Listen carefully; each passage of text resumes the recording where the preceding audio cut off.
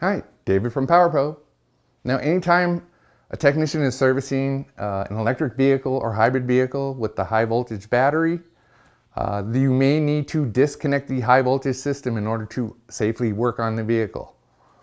This is to prevent any risk of electrocution when working on systems such as air conditioning or something like that. So in this video, we're going to show you how to safely disconnect the high voltage battery.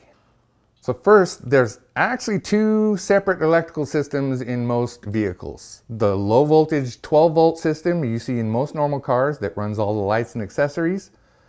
And then there's the high voltage system that actually powers the motors and the drivetrain. The high voltage power comes from rechargeable battery packs that most cars currently in the 300 to 400 volt range, but some new vehicles are as high as 800 volts. Now, inside the vehicle's high voltage battery pack is typically a set of contactors. It's kind of like a really big relay that connects and disconnects the high voltage battery. But there's also a safety interlock that can be removed that breaks the circuit and prevents any high voltage current, even if the contactor is somehow energized. Anytime you're working around voltages this high, and we're talking 300 to 400, approaching 800 volts, the potential for injury, even death, is quite real. So using correct and proper safety equipment is vital in this case.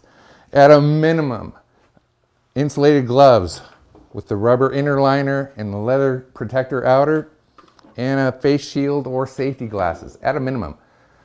So to verify that the high voltage system is indeed disconnected and has no voltage on it, you want to do what's called a live dead live test using either your voltmeter or a recommended 2-pole tester. But either one, you want to verify the meter's operation first. So the easiest way is to probe the 12 volt battery. You should get a reading, so know your meter's good. Then you can check your high voltage. You should get no reading or a 0. Then return to your 12 volt battery and verify you get a reading again. So that verifies the meter was operating before you checked your high voltage, and then it's still operating after you checked your high voltage. Nothing happened to the meter in between. So that verifies that your 0 reading was legitimate.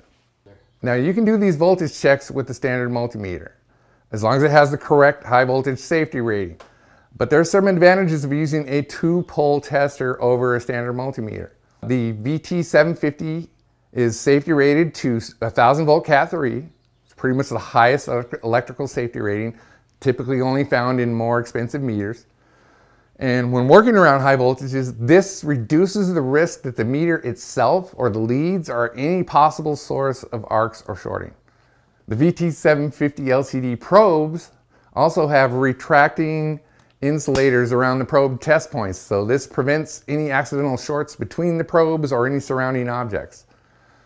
The VT750 also has one fixed probe on the tools housing with the second 2-pole tester on a short lead. Most multimeters have removable leads with different connections, and I could inadvertently put those leads in the wrong connection and get a false reading. Most multimeters also have a large selector dial with lots of different settings and different test modes, and I could accidentally set it in the wrong mode and think I'm reading 0, but I'm not. So having a tool with fixed probes, no mode selection, just reads voltage when it gets voltage, guarantees that it's going to reduce those risks. Another point, most multimeters are battery powered, so when their batteries get low, many meters may not respond at all or measure correctly, even though the display is still showing. So again, the VT750 does not need a battery to work. It has a battery, but it will turn on and measure accurately with any voltage above 12 volts, even if the battery is removed. You can be 100% sure if this tool does not indicate voltage, there is no voltage or voltage risk. The VT750LCD will also indicate the presence of voltage of above 100 volts while only using the main body probe.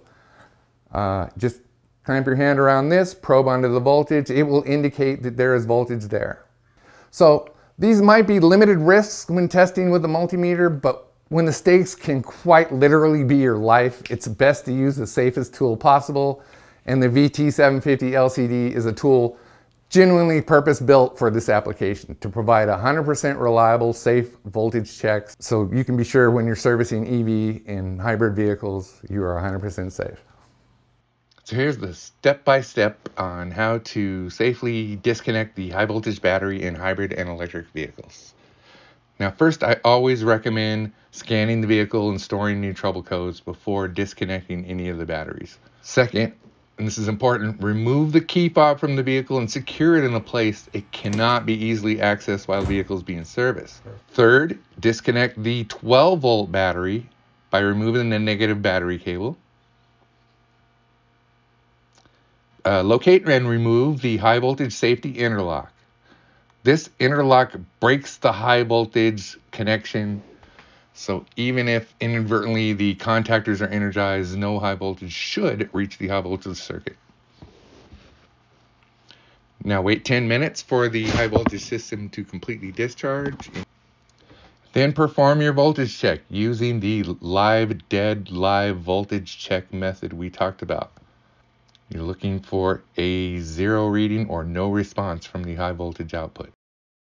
So that verifies that your 0 reading was legitimate. Therefore, it's safe to go ahead and work around the high voltage circuit.